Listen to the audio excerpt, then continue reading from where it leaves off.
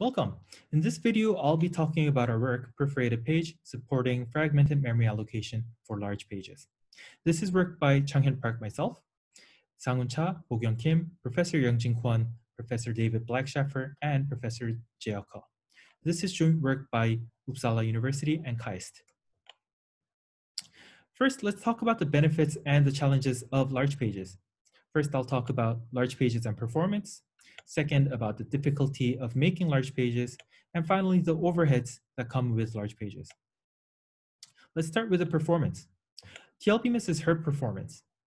Large pages increase the TLB coverage by 512 times, aiming to improve performance.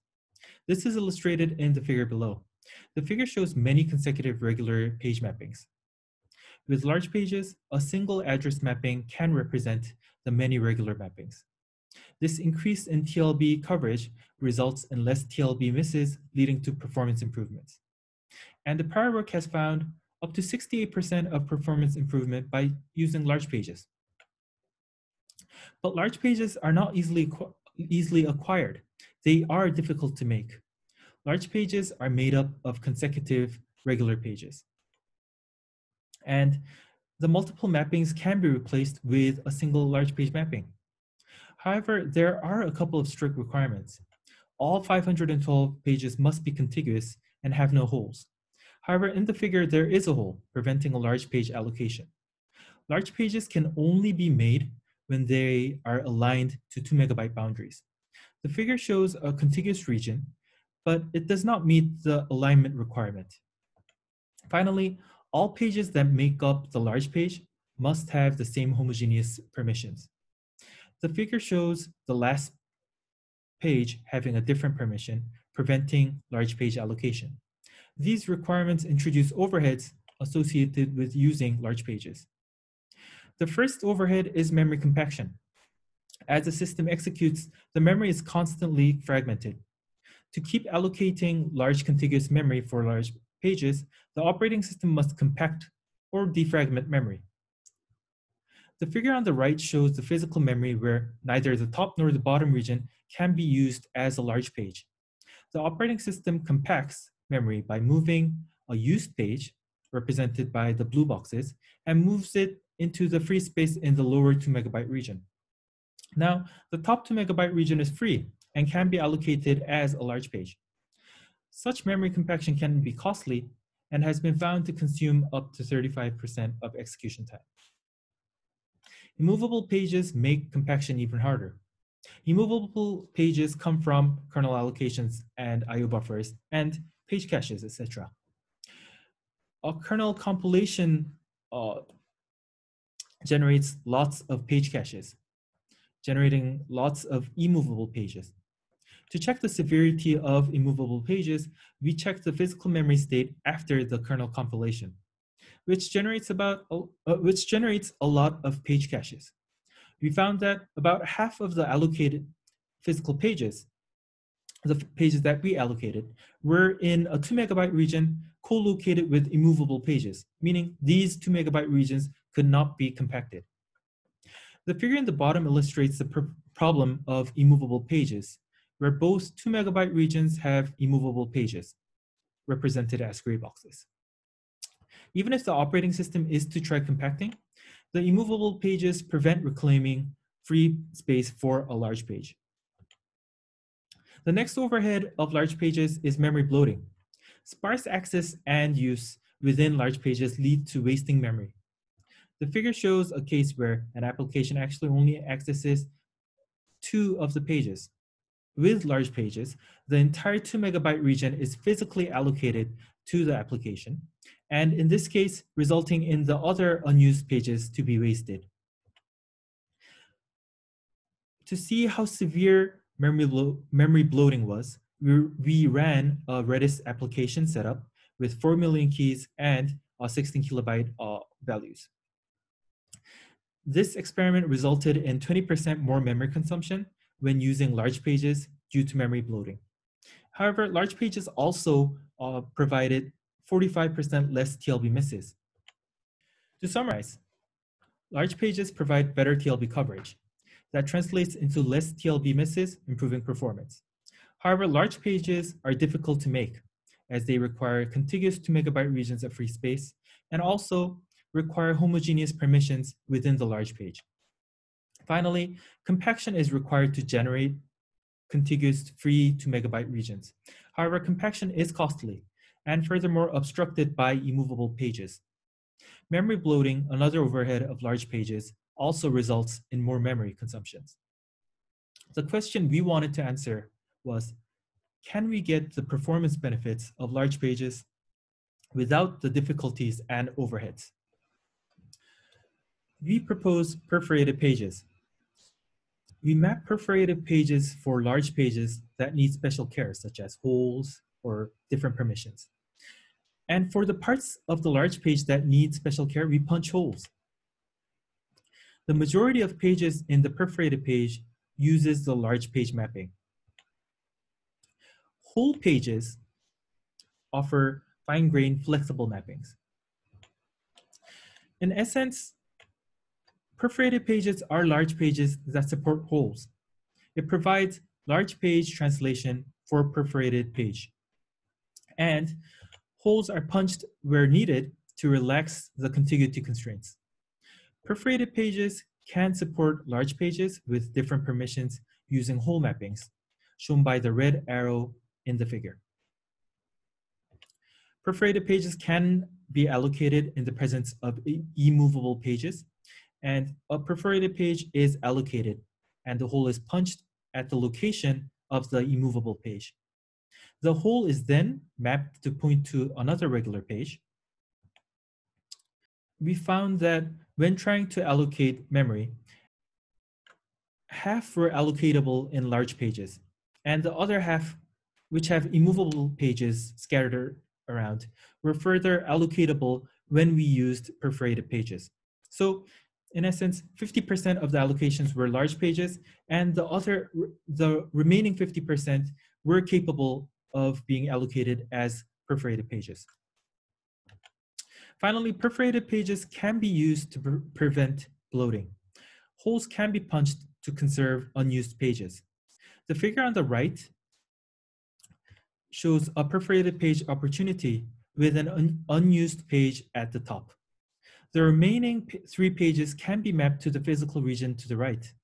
A perforated page mapping is created, and the hole is punched in the unused part of the perforated page. For the prior Redis example, we were actually able to use this technique to prevent memory bloating and at the same time achieve 17% TLB miss reduction. Next, let's look at how perforated pages work. First, we have a 4 kilobyte regular page mapping. Next, we have a 2 megabyte large page mapping. Finally, we have a perforated page that maps to a large page region, and a hole in the perforated page that maps to another regular page. Let's go through the basic translation steps of existing translations and perforated translations. The gray area in the center show the page tables. Current systems have 4 levels of page tables. However, in this illustration, I omit the level 4 and the level 3 page tables for simplicity. All translations shown here will traverse through the level 4 and level 3, then come to the level 2 page table. Let's first look at regular page mappings. The regular page goes through the level 2 and the level 1 page table and is translated into the regular page. Next, a regular large page, a 2 megabyte large page, goes through the level 2 and then is translated into a large page. Now, let's take a look at a perforated page. First, we'll take a look at translating part of the perforated page. We'll show translating whole pages afterwards. The level 2 page table entry is looked up. At this point, the translation needs to know if we are actually accessing a whole or part of the perforated page. So are we accessing a whole or not a whole? In this work, we use a whole bitmap that tracks whether a page is a whole page or not. The whole bitmap has a 0.003% memory capacity overhead, and it tracks whether each physical page is a whole or not. Now, continuing from translating the perforated page, the whole bitmap is now looked up to check if it's a whole or not. And as we are accessing part of the perforated page, the bit is not set. Finally, the address to the large page stored in the perforated level 2 page table entry is used to finish the translation. For the perforated page, we use large page mappings. Next, let's look at how a whole page is translated. Again, we look up the perforated page table entry in the level 2 page table. As this is an access to a perforated page table entry, the whole bitmap is checked again to see if the translation is to a whole or not to a whole. In this case, it is a whole. At this point, there is one problem that needs to be solved. Where do we keep the address to the whole page? We cannot store any more data in the perforated page table entry because it is already holding the address for the perforated large page mapping. As a whole page is regular for 4 kilobyte mapping, we use the existing level 1 page table to hold the translations for the whole page. Next, we introduce a shadow level 2 page table, and here we store a page table entry that points to the level 1 page table. Resuming our translation, we were looking up the whole bitmap. Now the whole bitmap finds that the translation is to a whole page. The page table entry in the shadow level 2 page table is accessed, and the corresponding level 1 page table is used to finally translate the whole page. To summarize, let's compare different page walks. First, let's compare large page walks with perforated page walks. Perforated page walks need an additional access to the whole bitmaps, shown in the table below. Furthermore, let's compare the coverage of different types of mappings in the table on the bottom right. Large page translations have coverage of 512x of regular mappings, and perforated pages have a coverage of 500 minus the number of holes in the perforated page times. Thus, the less holes in a perforated page, the more coverage a perforated page mapping offers, leading to better performance. Next, let's compare a regular page walk and a whole page walk. The whole page walk additionally accesses the whole bitmap and the shadow L2 entry compared to the regular page walk. In terms of coverage, both whole and regular page have a coverage of 1x. Now let's go over how we mitigate the overhead of additional accesses. Firstly, the perforated page table entry in the level 2 page table points to a large page memory. This frees up 8 bits, which we can use to implement a bitmap filter. The bitmap filter is constructed from the actual whole bitmaps by compressing the 512 bits of whole bitmaps for the perforated page into an 8-bit filter. Let's look at an example. The bits on the left of the perforated page illustrates the whole bitmap values, and to the left of that, the filter values. If the program accesses the bottom part of the perforated page, which has a filter value of 0, the translations to that region will skip the bitmap access, as this region of the perforated page definitely has no holes. Next, we cache the whole bitmaps in the TLB to speed up the translation. Our design splits a whole bitmap of a perforated page into 16 TLB entries, and only whole bitmaps which are accessed are actually cached in the TLB. Finally, whole page walks also need to access the shadow level 2 entry. In our work, the shadow level 2 entry cached in the page table walker cache to speed up accessing the level 2 shadow entry. To evaluate perforated pages, we used Gem5 in system call emulation mode and used an out-of-order core. We modeled the TLB structure after the Intel Skylake microarchitecture. First, to show raw performance gains of the TLB, we evaluated a micro benchmark that does random access, resulting in a worst-case access pattern for the TLB. Next, we evaluated real-world benchmarks from the spec CPU suite and the BioBench suite. Let's take a look at the micro benchmark results. The graph shows the performance improvement on the y-axis, thus higher the better. The x-axis shows a range of memory fragmentation. The left side shows that the application allocates the entire space with large pages. The right side shows all the 2 megabyte regions are fragmented and thus cannot be allocated by traditional large pages. The black line shows the performance of only using 4 kilobyte mappings, and this performance does not change across the x-axis. As a result, all the results are normalized to the 4 kilobyte mapping performance. The blue dotted line presents the large page TLB that are available in current systems. As we move to the right, more 2 megabyte regions cannot be allocated in large pages, and so the performance of the TLB drops to meet the baseline 4 kilobyte performance. Our proposed perforated TLB is shown as the green line. As perforated pages are able to allocate perforated pages for regions that are fragmented, it can retain a lot of the performance of large pages. With half the memory allocated as large pages and the other half as perforated pages, as we saw after kernel build or kernel compilation, we see a 59% performance improvement with perforated pages. Next, on the right, we show the breakdown of the TLB entries resident in the level 2 TLB for the baseline page, baseline large page TLB and our perforated page.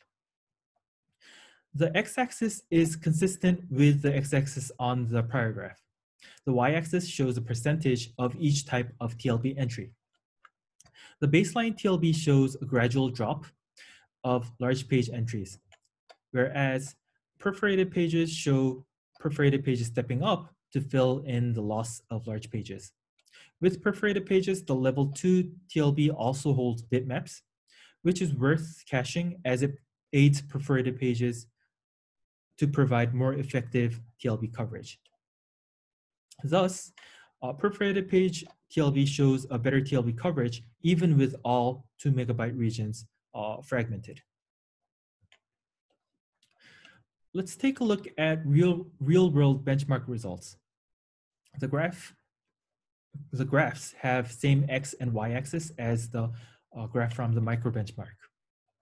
Perforated pages perform between 2 to 11% better than the baseline large page TLB. And furthermore, perforated pages can retain a lot of the performance offered by ideal large page mapping scenario, performing up to 93 to 99% of the ideal allocation scenario. The Tiger benchmark sees a gradual drop in performance, and this is because more perforated pages results in more bitmaps and hold pages, which put more pressure on the TLB, resulting in more TLB misses. There are more things in the paper, such as details about the TLB that I didn't discuss in the video, operating system related discussions, support for virtualizations, more evaluations, and of course more curves in the graphs, and many other things. So please take a look at our paper if you're interested. To conclude my talk, large pages offer performance, however, it comes with challenges. We proposed perforated page to overcome the challenges posed by large pages. Perforated page provides large page translations for most of the perforated page, while whole pages provide 4 kilobyte page translation. Perforated page reuses most of the existing TLB and page table, requiring minimal changes to the existing hardware. We find that perforated page can offer 93 to 99% performance of an ideal large page mapping. If you want to learn more about how we offer near large page performance, but at the same time overcome the difficulties and overheads, we invite you to read our paper. Thank you for your attention.